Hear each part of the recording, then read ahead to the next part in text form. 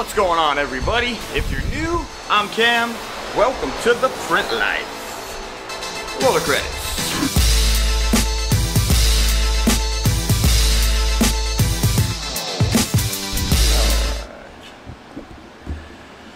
Yeah, today is officially Cameron starting the vlog up again to some degree.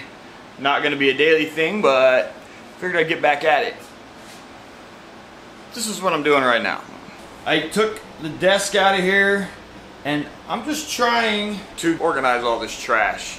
Grab a bag of popcorn, maybe a soda pop, sit down and watch me clean my office.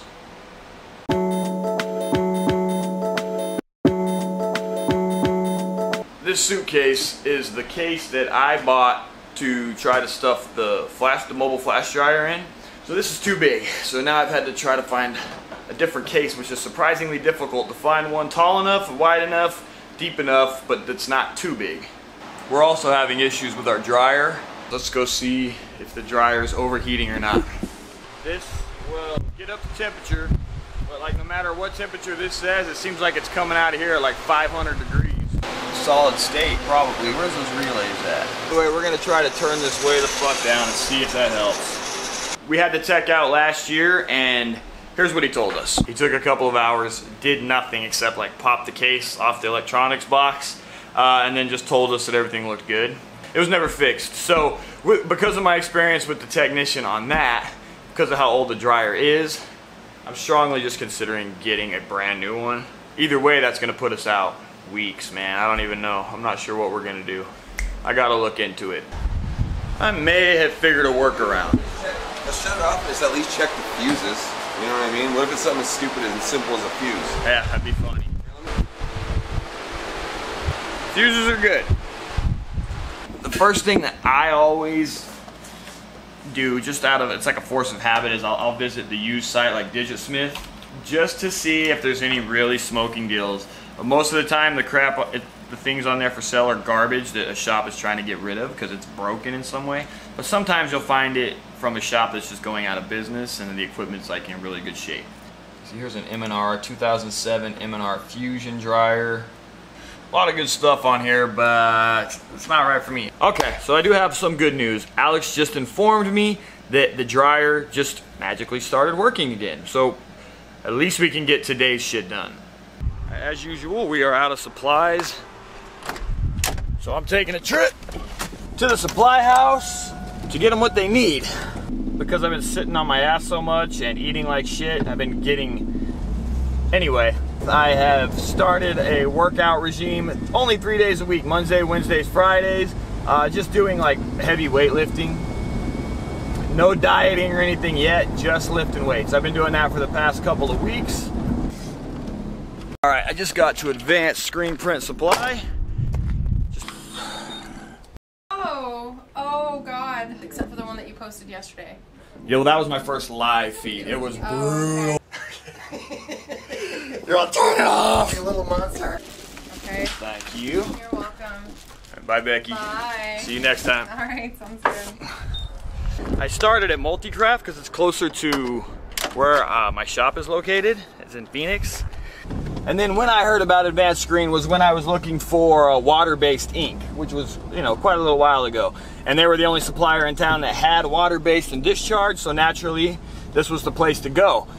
But they carry everything I need, but because I started with Multicraft first, I've designated all of my Plastisol purchases and anything like that to them, and I pretty much come to Advanced just for the water-based shit. Now let's get my happy ass back to the shop so that I can resupply the guys and so that they can get back to production. But first, yeah, I just had to make a quick pit stop because my shit was like hella on E. I was gonna run out of gas. So you remember how I was talking about getting into shape earlier?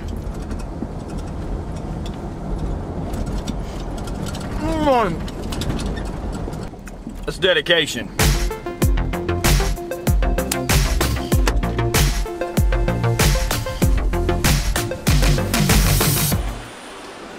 Prints are coming out perfect too. Because of cold discharge, huh? Yeah. Well, way to figure shit out, guys. That's good stuff. Makes a big difference. All right. Well, I'll order us a little fridge and what? We'll just try to get it like over here somewhere, maybe. Yeah. The guys in the shop have figured out a very neat trick to printing discharge and water-based. But I shall not share it with you. I'm getting greedy with my information. I'm just kidding. Let me go ahead and share it so that you guys can act like you already knew that anyway. Here's the secret. Putting a mini fridge next to your ink station so that when you pour it, put it right back in the fridge. Use it, put it right back in the fridge. That way you keep the ink cold. The cold seems to keep the moisture in the ink longer, and it prevents it from evaporating. It all makes sense. Sounds like some pretty straightforward science. All right, now you can go back to pretending like you already knew that. I'm running through the YouTube comments real quick before I dive into the thing, just to get that out of the way. And Casmine Wells asks, do a video on how to make frames. So I figured I would just touch on this in this vlog. So here's why you do not want to do that. Maybe you do. Let me tell you my story and we'll go from there. When I first started screen printing, I was trying to cut corners and save money like in whatever way I could, right? As I'm sure many of you are, which is why you ask these kind of questions. So I tried taking 2x4s, hammering together, making a frame, buying my own mesh, which is actually pretty goddamn expensive to buy it in bulk, or even just sheets of it. And then I'm trying to stretch it and glue it and staple it, and I'm trying all these different things, nothing is working. When I do finally figure it out, I can't get the mesh tight enough. The only way that I've seen you get the mesh tight enough is if you buy a stretching table. That is a piece of equipment that costs a lot of money, which I'm assuming because you're trying to cut corners, you don't have that right now. So here's my advice. It's a pain in the ass to stretch and make your own screens. Just buy the static aluminum screens from your local supplier or online, wherever, and then just take care of them. When they pop, because they do eventually pop, you can take that frame and get it re-stretched for less than the cost of the original frame. That is my advice. Take it or leave it. But making your own frames, in my personal opinion, is a huge hassle that it's just not worth the headache. You filming? Yeah, you can come in. This commission check, right? We're probably not getting it.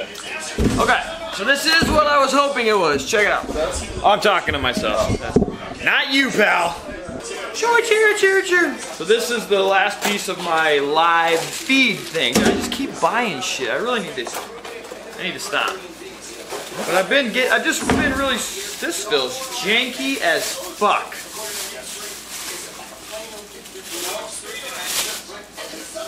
Knox brand microphone stand.